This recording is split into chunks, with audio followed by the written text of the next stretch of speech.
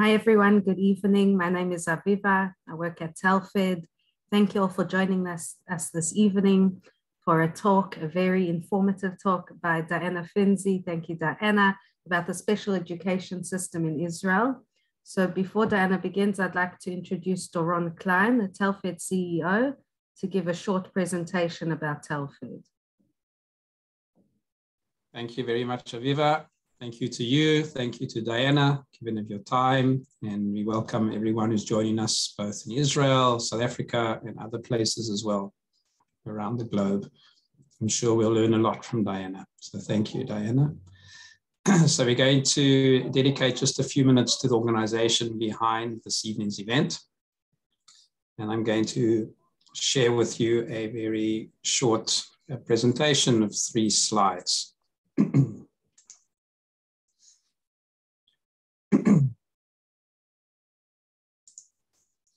So Telfed is our nickname from Tel Aviv Federation, from the days when our office was in Tel Aviv, and that was in 1948. And we just commemorated Yom HaZikaron, and we had a memorial service at Shara Gai, at the Machal Memorial Site, and we were set up to look after the Machalnikim. There were 800 Machalnikim from South Africa. Machal is Mitnadvei Chutz Laaretz, volunteers from overseas. These were soldiers that had World War II experience, men and women, that came to volunteer of their experience in the fledgling IDF. And thanks to those Machal soldiers, we have a state of Israel today, because they trained our army and they helped us win the War of Independence.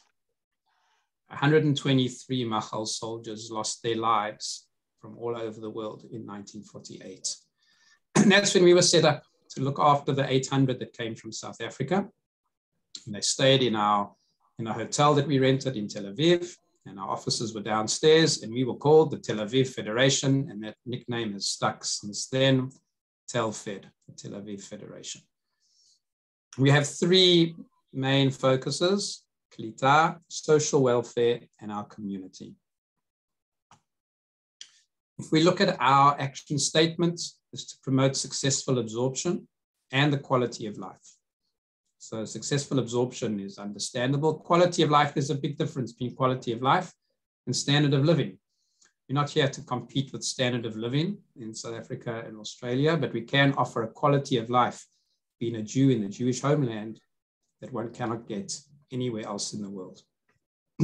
And the last slide relates to the 3 columns that we spoke about on the first slide: Klita, social welfare, and the community. So Klita, being absorption, it starts pre-Aliyah. As soon as possible, we want people to be in touch with us so we can plan their Klita. The earlier we start planning their absorption, the smoother the Aliyah process will be. So for those of you who have joined us this evening who are pre-Aliyah, the sooner you're in touch with Daniela, our Klita advisor, the better if you plan in Aliyah. You can see last year, we had 550 Olim from South Africa. That's the highest number of Olim since 1994, since the move over to the ANC government. And we're expecting a similar number this year as well. We have volunteers all over the country. You can see I'm just moving over here, over 100 volunteers. And what we do is that we make contact with our pre-Aliyah clients and our volunteers. We have regional volunteers in 24 regional committees. So if somebody's thinking of making Aliyah to a specific region, before they make Aliyah, we can put them in touch with a regional volunteer who can tell them about that region and give them advice before they even come to Israel. And once they land, then those regional volunteers are the ones that welcome them and help them settle down in their new community. There you can see Aviva with her mask on. All right, Aviva is not only in charge of events, he's also in charge of volunteers. We have 120 lone soldiers, 55 Australian lone soldiers. So again, before they come to the IDF, it's giving them advice while they're serving, it's helping them. And certainly once they have finished their army service and they need to adapt to Israeli civilian life, that's the biggest challenge. So we are there for them. It's events and it's counseling. Employment, you can get free employment counseling. That's also before Aliyah. Once a person has made Aliyah, be in touch with our employment advisor. We also have a career counselor to help people who need to change their careers. We run seminars. We have volunteer mentors. So if a person has a specific career path, today, for example, I spoke to an actuary, we can match them with a successful Ole in that field who can give them advice on how they managed the Aliyah process a few years back and how they're successfully ensconced in their career. So that's the Klita pillar. Social welfare, we provide over 500 scholarships every year. Some of the scholarships are based on volunteering. The students volunteer 3 hours a week, helping us absorb Olim. They receive a 6,000 shekel scholarship. We have scholarships based on financial need, which can be up to 4,000 shekels a year. That means people can get both. So we have some students that get 10,000 shekels a year in scholarships from Telfed. And we have the SASSI scholarships, South Africans studying in Israel. That's sponsored by the Samson family, whereby we have South Africans who have yet to make Aliyah. They're here as tourists, but they're studying in Israel. We believe that's a great Aliyah promotion program, that the youngsters come and study here. And then once they've been here for 3 years studying, most likely they will make Aliyah. And our latest program that we have in academia is a 7-year medical program in English. This is a Telfed initiative. Today, students, English-speaking students from all over the world, but obviously we did it for the South Africans and Australians. They can come to Israel, they can do a BSc degree at Ariel University in English, pre-med, and then do an MD degree either at the Technion or Ben Gurion. And after 7 years in English, they will be a qualified doctor. Social welfare, we have a full-time social worker, and we support 450 needy people every month. And it's really putting bread on the table. Our social worker is very busy both counseling and providing actual financial assistance. You can see our apartments, it's a different color. We have 105 apartments in Ra'anana and Tel Aviv. These provide apartment rentals. So in that way, really, it's connected to Klita. However, the reason it's here under social welfare is because 70% of the rental income goes to help the needy. So people do pay rent, but the rental income is used to help the needy. And then the last pillar, community pillar, we spoke about our regional volunteers. We also have a program called TECI, Telfed Ethiopian Community Initiative, which is South Africans and Australians volunteering to teach English to Ethiopian Olim. Our events, you guys are part of one of them. About 70 events a year, thousands of participants bringing new and veteran Olim together, and some of them on Zoom, which also enables us to bring pre-Aliyah people together with us as well. And the last bit is the community news, our website. Aviva will write the address in the chat. Please go into the website. There's a lot of information there. Our magazine that comes out, Pesach and Rosh Hashanah, and our newsletter. If you're not getting the newsletter, please send Aviva your email address. Once a month, you'll get a newsletter that updates you on everything that's going on amongst the South African and Australian community here in Israel. Facebook, if you're on Facebook and you haven't liked our page, please do so. Over 4,000 people that follow that Facebook page and Instagram as well. I'd like to end off before I hand over back to Aviva. And that is, you can see that Telfed is very busy helping a lot of people. If you're looking for a place to give your charity, you want your donation to go to a worthwhile cause, please think of Telfed. Aviva will post the donation link on the chat. Thank you very much. Have a wonderful and educational evening. And thank you once again to Diana. Shalom, keep healthy. Over to you, Aviva. Thank you, Doron. So I'd like to introduce Diana.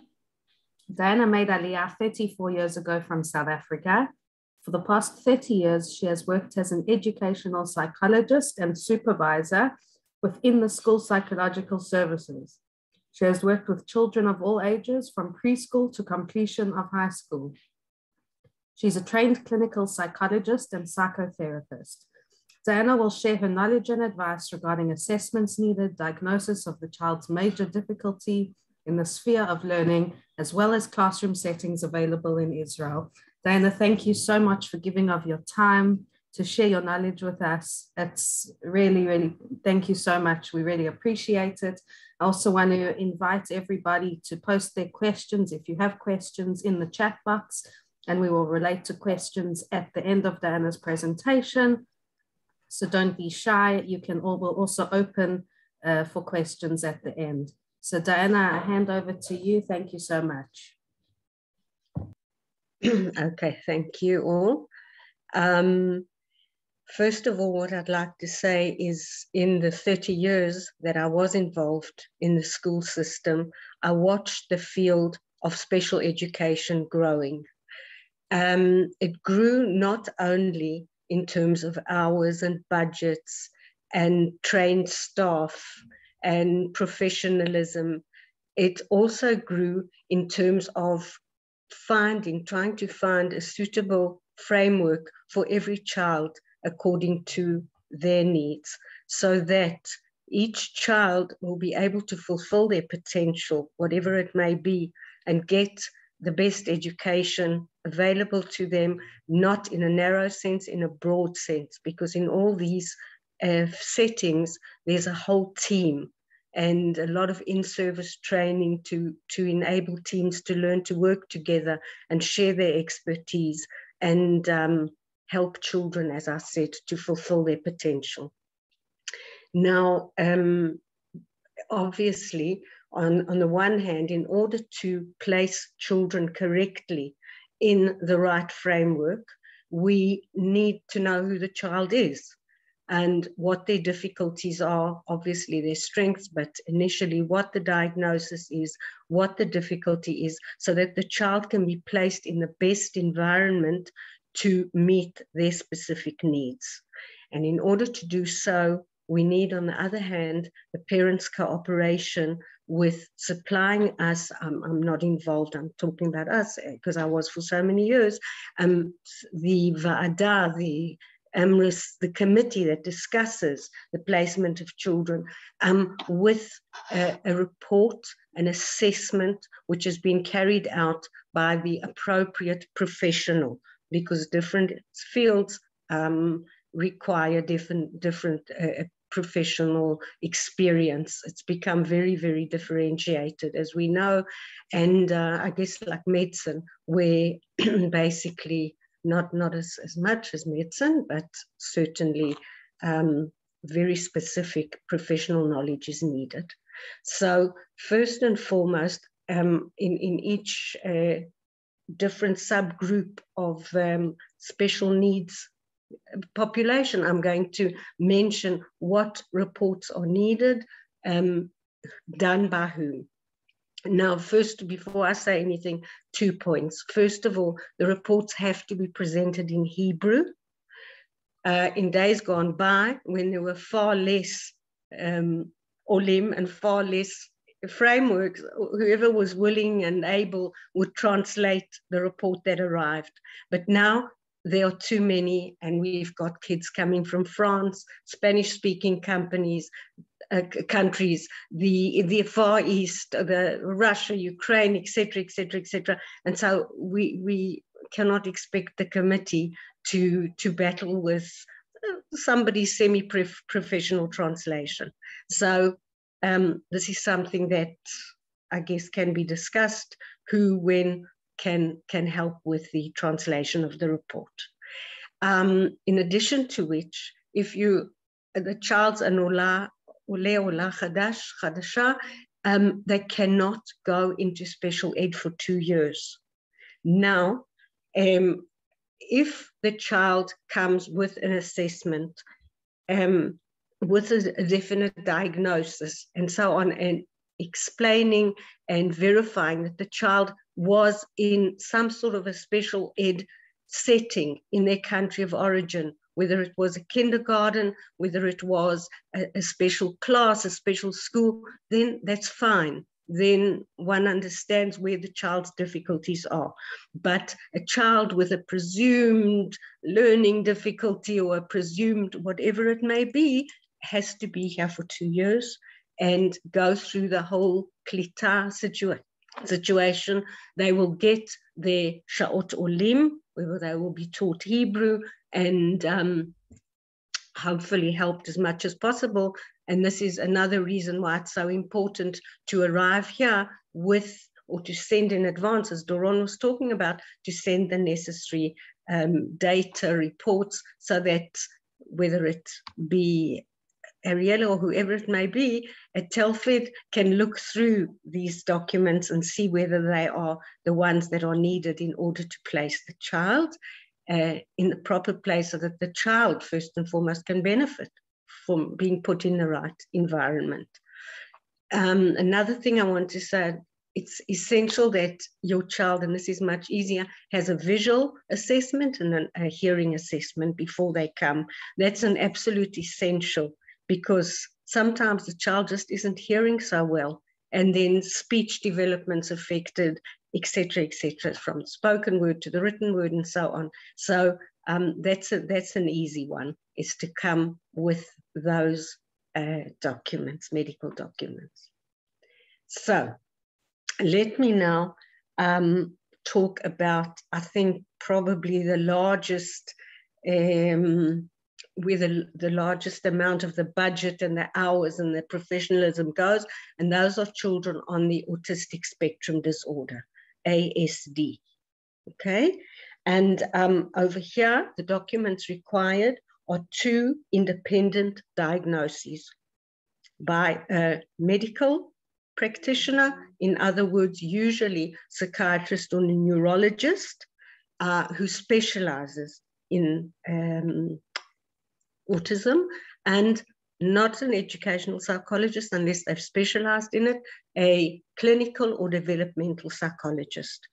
Usually I don't know in South Africa, but in the Western world, the the assessment device is called ADOS, Autism Diagnostic Observation Schedule, which is, it's a universal language where if that is used to assess the child, then whoever reads the report knows exactly on which levels the child's functioning well, where the difficulties are, and so on. So I assume that that's what's used in South Africa as well, because I know that there's international training and outreach.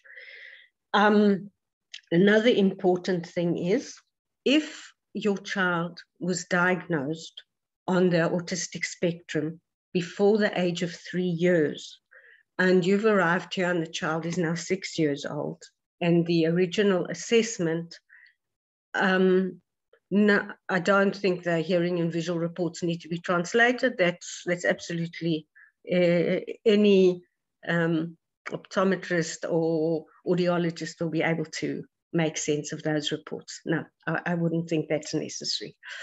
So coming back to you arrive here and you've got a 5-year-old child who's on the autistic spectrum but was diagnosed before the age of 3. Unfortunately, an updated assessment has to be carried out. And the reason for this being that in the previous DSM, Diagnostic and Statistical Manual, autism was regarded as a pervasive developmental disorder, child whose development was just not on par with children of her age. And if before the age of 3, the child may have caught up, may have actually achieved the milestones necessary. So just a medical assessment is required to corroborate to the earlier diagnosis.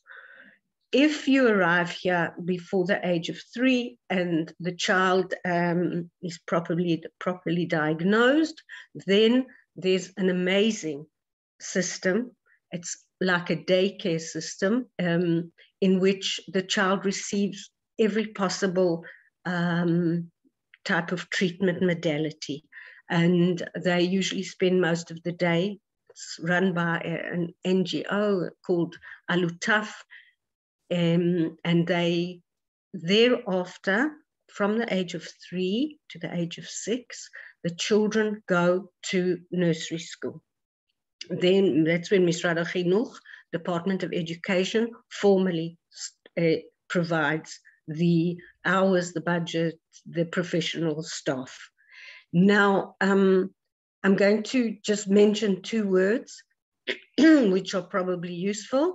The one is Gan Tiksholti. Gan is a nursery school, kindergarten, and Tiksholti comes from the word kesher or tikshoret, which is communication, because the major defining characteristic of a person on the autistic spectrum is difficulty with tikshoret, with communication, possibly verbal pragmatics, eye contact, understanding social cues, social interaction, etc., etc. So that is why these frameworks are called Gan Tiksholti or Kita Tiksholtit, Bet Sefer Tiksholti, as the years go by.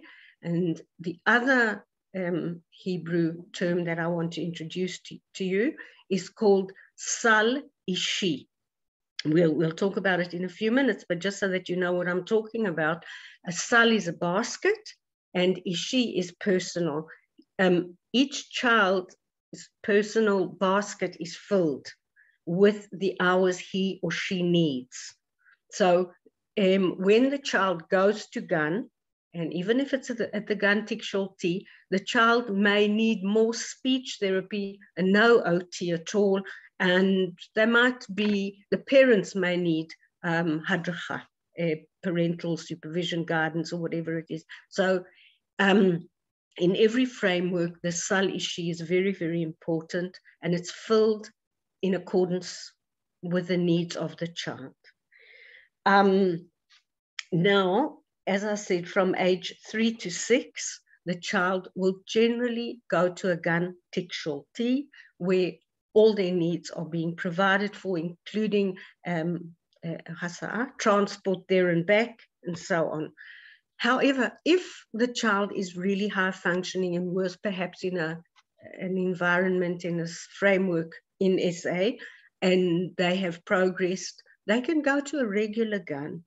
And then the Sal Ishi is filled with hours in which the facilitator, a facilitator, will be with the child at Gan and take and provide a lot of the mediation that a child may need, and that's an acceptable framework as well.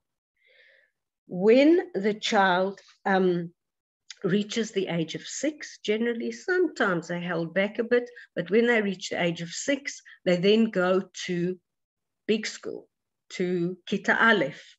And here too, decisions have to be made as to whether the child should go to a mainstream class and have a facilitator with them, and then they get their Sal Ishi filled with if they still need speech therapy or whatever it may be.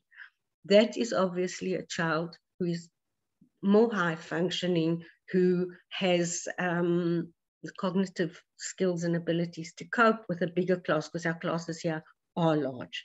That personally is one of my gripes about things in this country. Second of all, there is the possibility of a Kita Tiksholtit, in other words, an ASD class within the mainstream.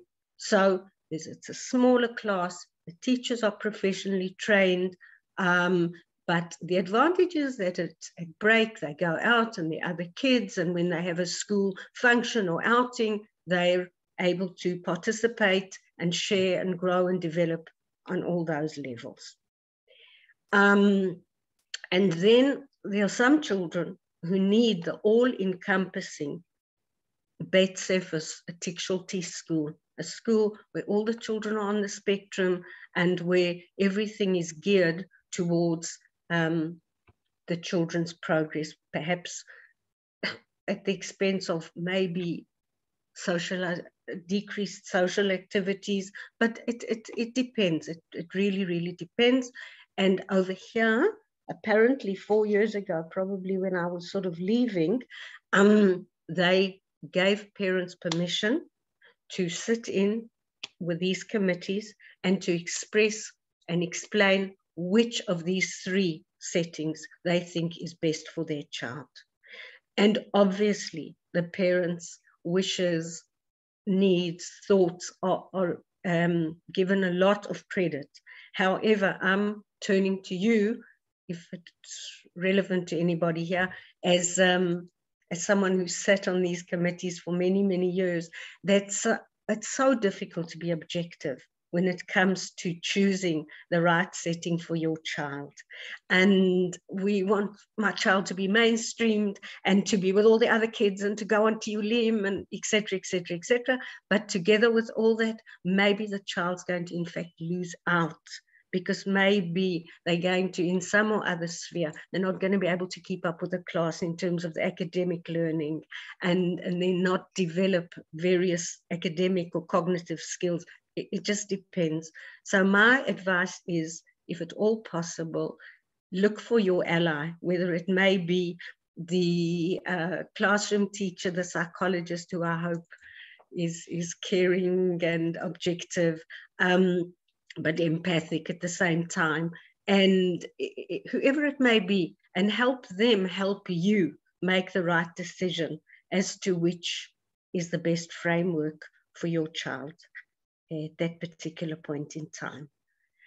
Another thing that's important for me to say is that once the child has the diagnosis of ASD, this is for always.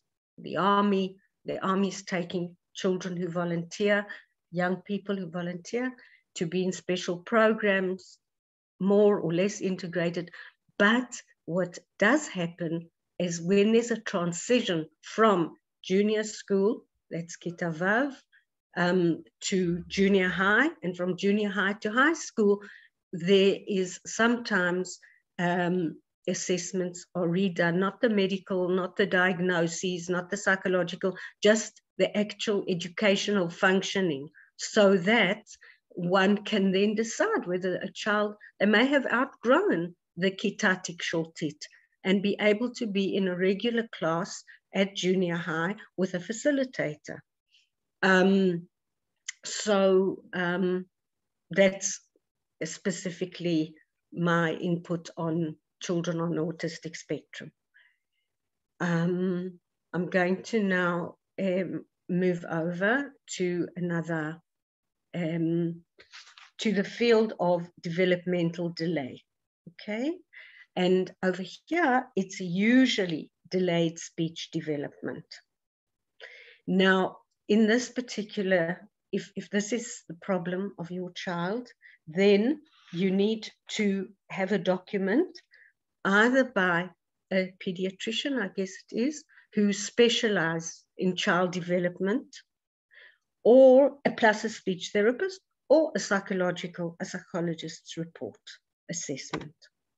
So those, now what happens with these children, if there is quite a significant delay in speech development, as I said before, it is going to impact, because verbalization then is translated to written words, to be able to decipher, understand the written word, to understand between the lines, etc., reading comprehension, etc., etc. So if there is quite a developmental delay, it's recommended that the child goes to what we call a gun tipuli. I suppose you would translate it as a therapeutic gun, where basically they're smaller children, the nursery school teachers specifically trained, very many hours of speech therapy, as many as possible, and just helping the child make up that gap, helping the child to be able to go, if possible, to a regular class, a mainstream class in Kita Aleph. Now, what's happening is that when the child gets to Kita Aleph, the child is generally put in a regular mainstream class. They've still got their sal ishi, which could be more speech therapy, maybe somebody to help them with reading so that they keep up with the class, etc., etc. And they're given a chance for 2 years, first and second grade, to study in a mainstream class with all the help necessary. Because we believe, and this is relevant to the next category, which will be learning disabilities, that the brain has plasticity. The brain, even in adults who learn after, God forbid, accidents and such things, or people who are dyslexic their whole life, the brain is able to generate new neural networks in order to compensate for its difficulties.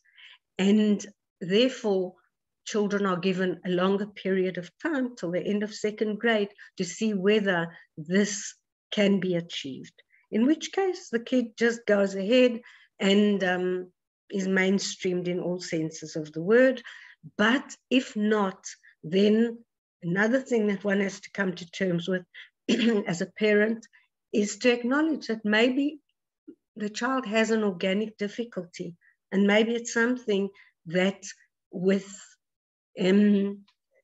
that they're not going to be able to integrate and function fully in a mainstream class, and may have to be in a kitaktana, a smaller class, for their schooling. I want to mention something else. Sorry, I just need to sip.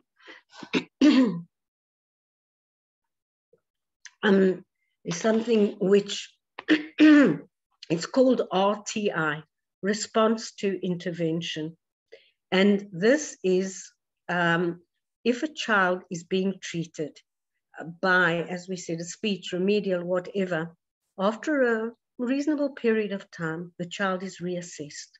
And if there is no improvement, at that point, we can call it a disability. At that point, we know that it's not something, a slow learner or someone who's missed out on a certain stage of development. And sometimes it requires afterwards that the child's placed in a smaller setting where they can get the help they need. This brings me right away to learning disabilities, where what's important here are two things as well, is the plasticity of the brain and the RTI, the response to intervention. Now, usually potentially learning disabled child, because they're cognitively intact, cognitively there's no problem, this is picked up at nursery school, especially the preschool year. Here it's called Gan Chova. Every child has to attend. And the Ganenit is trained, and the psychologist comes to the Gan frequently to help her see which children have potential learning disabilities. They're not remembering their letters. They're not associating sounds with letters. They're not learning to rhyme. They're not remembering all sorts of things, other kids' names or the names on their kids' lockers and all sorts of things. And then in this case, this is kind of on the borderline of special ed and regular ed. The children are it's often suggested that they spend another year at Gan. Shana Nosefet, another year at Gan, provided they're not too old. I mean, if they like within half a year of school going age. And then there's a Ganenit who comes to the Gan, especially trained. She's called a Ganenit Shiluv. She helps the child integrate into the Gan, and she prepares the child for Kita Aleph in every way possible. Now, again, over here, we allow the child to develop with help until the end of second grade.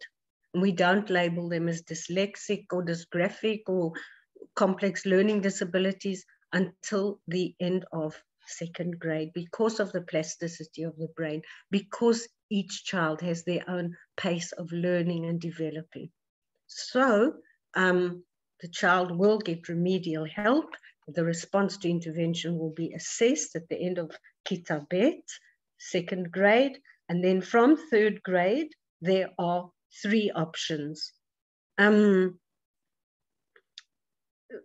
Okay, I'll have to, we'll address that after that, okay? Fine. The 3 possibilities that there are is mainstream with remedial help, and there's a lot of hours. Second one is a smaller class for children with learning disabilities, 14 pupils in the class, sometimes 15, but the teacher trained to work with special ed. This goes until matric. This, if the child needs it, he remains in such a class where the exams, where the tests, where whatever, the syllabus is tailored to him or her, but they do regular tests, exams.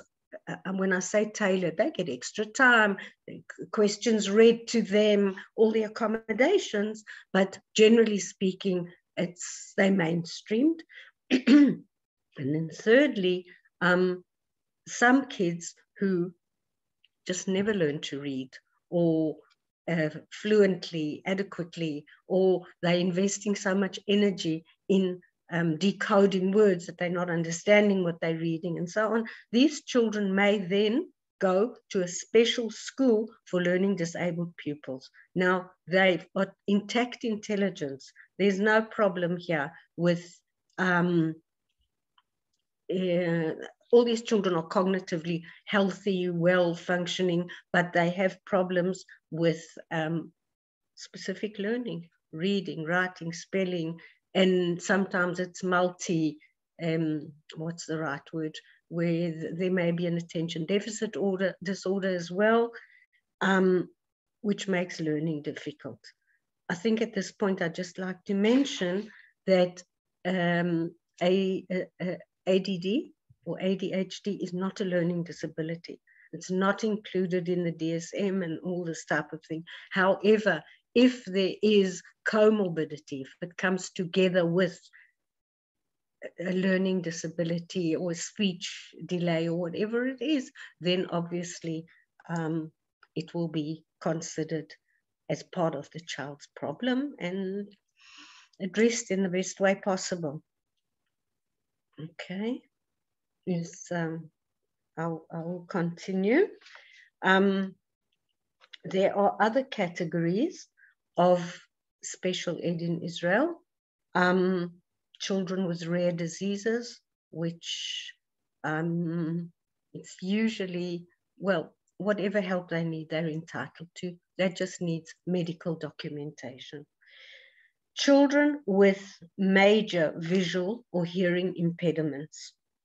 Now, gladly, I'd like to say that there are less and less children who are hearing impaired because of the cochlear implant.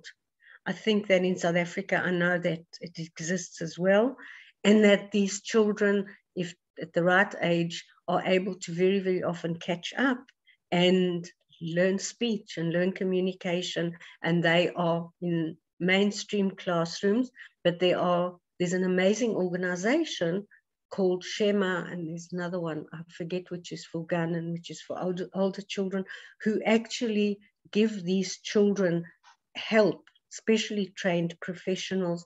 Also, we've got something in Israel called acoustic classrooms, where the whole classroom is actually made acoustic, if that's the right way to explain it, in which extraneous noises are excluded, where the teacher speaks through a specific gadget, so the right decibel, not too high tones, not too low tones, so that the somewhat hearing impaired child can hear and can be part of a regular class.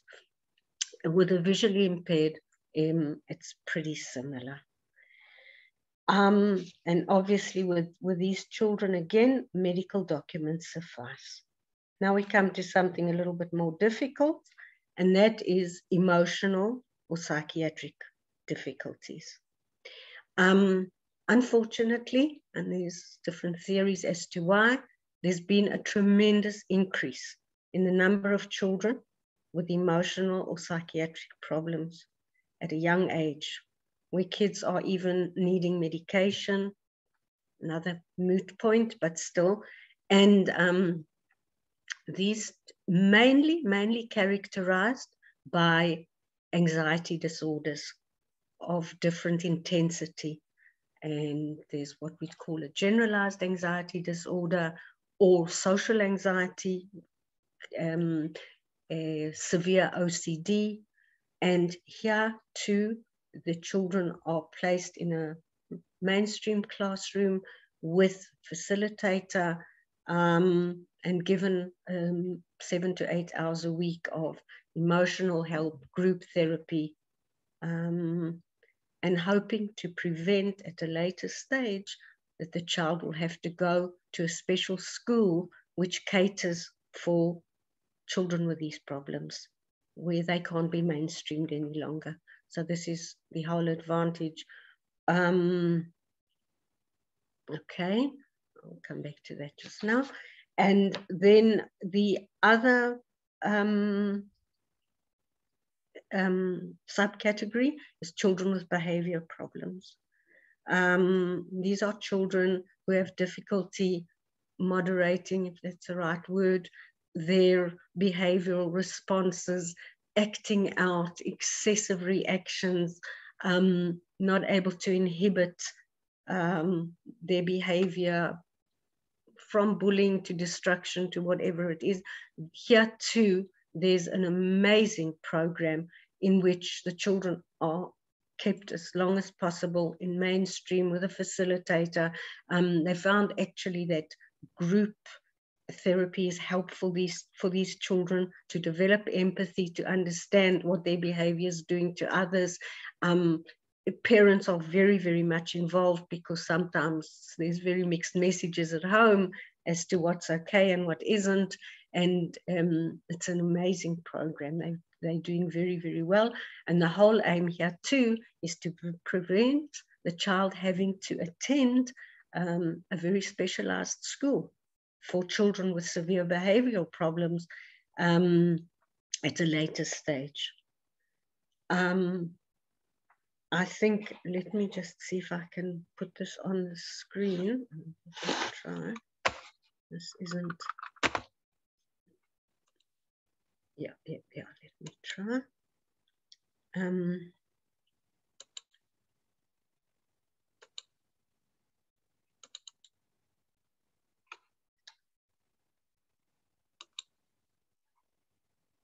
I think that, yeah, there are two things which I haven't mentioned, and these are children with physical disabilities, largely cerebral palsy, and the Duchenne, which is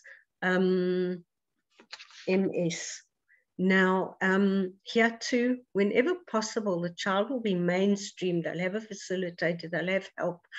However, sometimes the disability is such that the child needs to be in a physical environment where there are, things on the wall and in the toilets and this and that, to keep the child safe and protect them on the playgrounds and so on, and to provide them with a reasonable education, good education, but in a safe environment. And the last thing I wanted to say is, in addition to the hours allocated by the education department, there are subsidized therapies given by the health funds. So once you have joined your Kupat Cholim in Israel, come here and started paying, however it works, I'm not sure, and you hand over, because all the Kupat Cholim have got child development centers with a whole team, people who know how to understand and interpret the reports, and they are then obligated, once the child has a diagnosis of ASD or learning disability or speech delay or whatever, to give the necessary therapy to the child. There's 3 therapies per child, 3 different built. And here parents do contribute, but far, far less than you do in the open market, if that's the right way to say. Let me just get rid of that. Okay. I think that maybe I could just last thing, as I said, the special schools that exist are for pupils with physical disabilities. We talked about the CP, Duchenne, autism for children who need an all-encompassing environment. Oh, something very important. I'll come back to it in a minute. For children, as I said, with behavioral or emotional problems, which obviously, hopefully one does not want the child to reach that stage of functioning or not functioning. And then special schools for learning disability, remedial schools, I guess we used to call them in South Africa.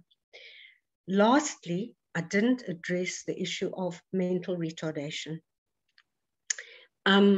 Children who are mentally retarded, in other words, they score on an IQ test in the below the low average range. And then there's something called borderline intelligence, where there too, the child could be put in a smaller class, depending on the child's general functioning. And then there's mild mental retardation, moderate, and severe. And here too, it's with great difficulty. Sometimes parents are not able to allow their children to be put into the correct school setting, because a child with mild mental retardation can be taught to read, to write, very basic math, independence, and these schools are unbelievable. I worked in one for 6 years. Then children with moderate mental retardation, there is less emphasis on learning, maybe basic reading skills, very, very, very basic stuff, and rather independence, personal hygiene, enhancing social skills. But one's got to be realistic as to what the child is capable of cognitively. And then sadly, severe mental retardation, we have a place in Kwasaba, which is similar to frail care for the elderly, but there are children like that, Chas v'Chalila, and there are environments where these children are taken care of on a daycare basis. And so that is basically sums up what I wanted to share with you this evening. Aviva, do you want to kind of take over?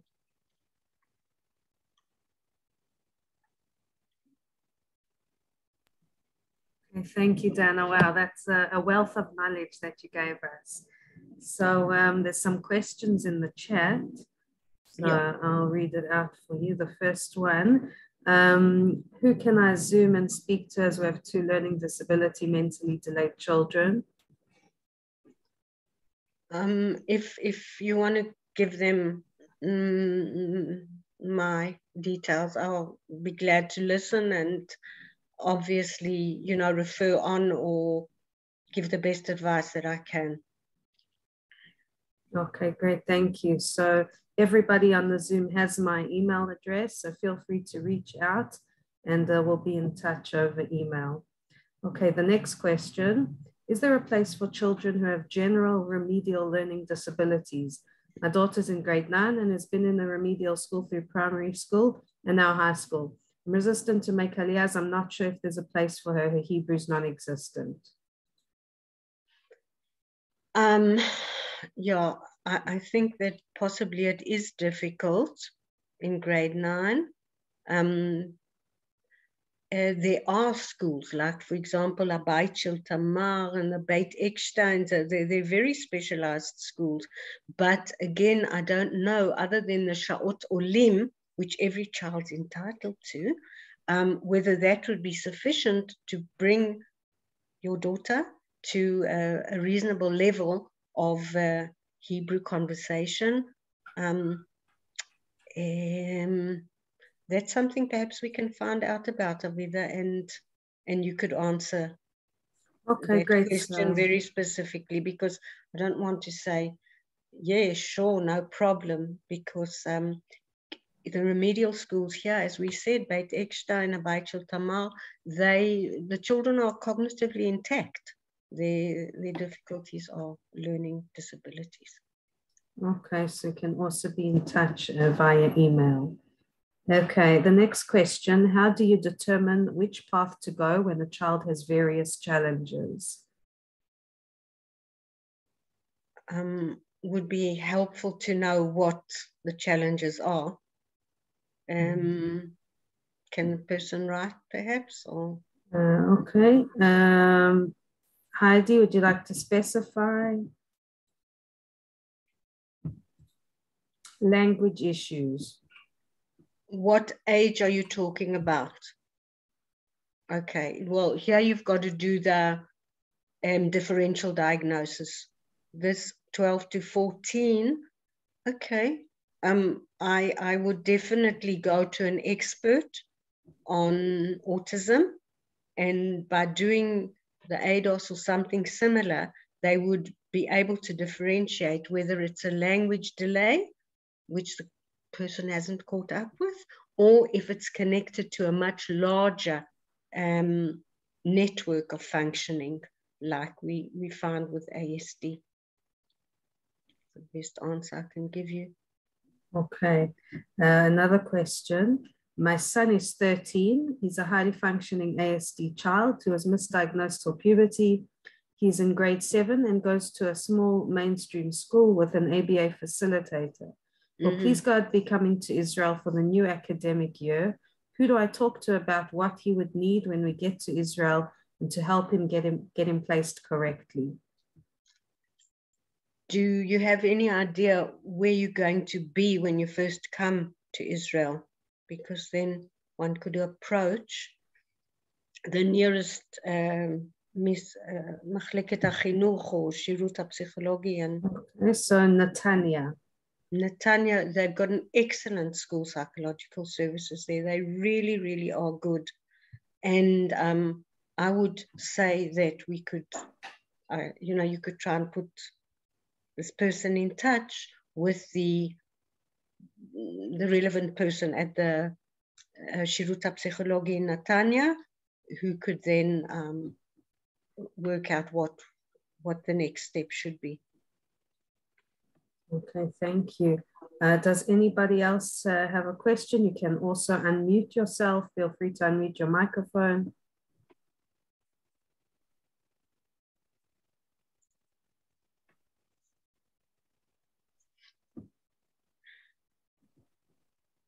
Okay, another question. If your child uses augmentative communication, is this something that's also encouraged in the schools? I.e., is it worth pursuing here? Can you just elaborate a little bit? Because I don't think I'm really familiar with the concept. Please. Okay. So in the meantime, Diana, someone has requested if you'd be willing to post your contact details in the chat. Yeah, if I can manage. If not, I'll do so, no problem. Chat.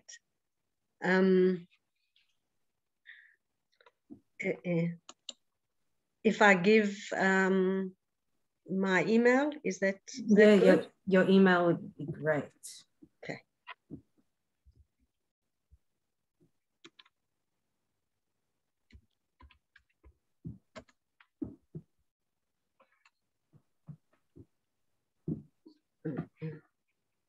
Can you see it?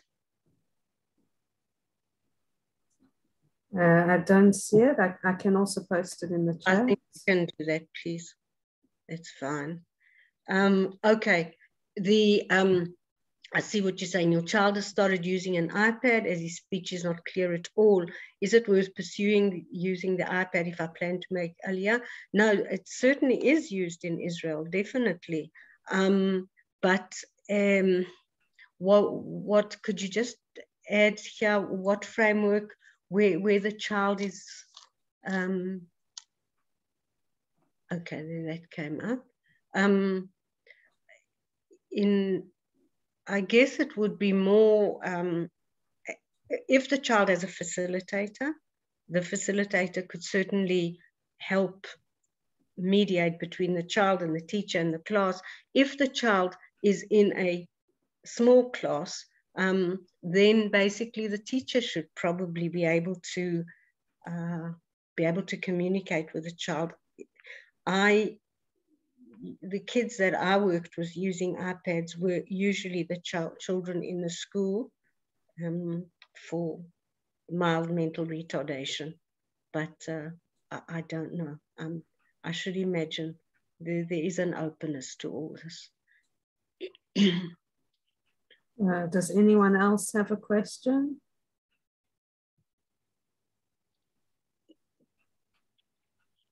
I've posted Diana's email in the chat, and my email address is, of course, where you got your Zoom link. Okay. And we've got a thank you. Thank you so much. It was very useful. And someone is asking if you work over Zoom. Depends.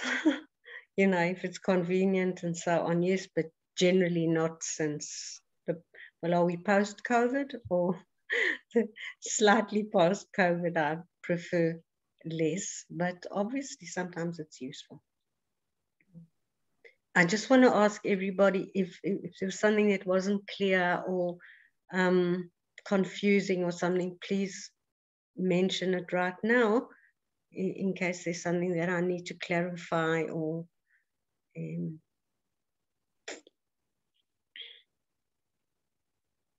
Okay.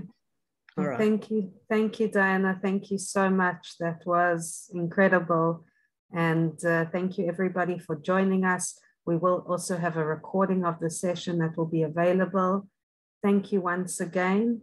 Wishing everyone a good rest of week and good health. And thanks once again. Laila Tov. Laila Tov. Thank you, everyone.